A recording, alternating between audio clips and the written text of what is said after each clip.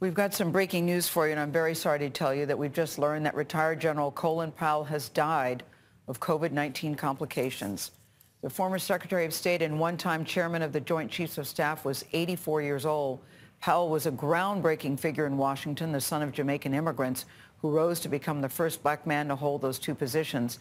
President George H.W. Bush chose Powell to be the nation's top general, and he held that position during the first Gulf War.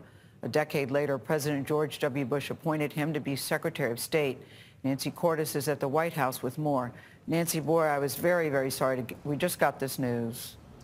And Gail, it really is a blow and will be here in Washington very keenly felt. Here is a man who was so highly respected by both sides and really strove to have an independent voice here in Washington, well respected around the country. In a statement from his family this morning, we are learning that he passed away this morning due to complications from COVID-19. They say he was fully vaccinated.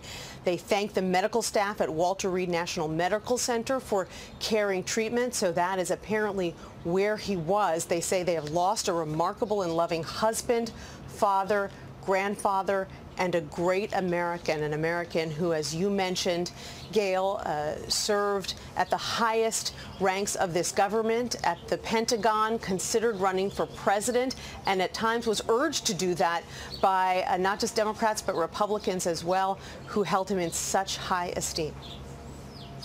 Nancy, thank you so much. You're so right to point out that he was really, as we all know, widely respected on both sides of the aisle.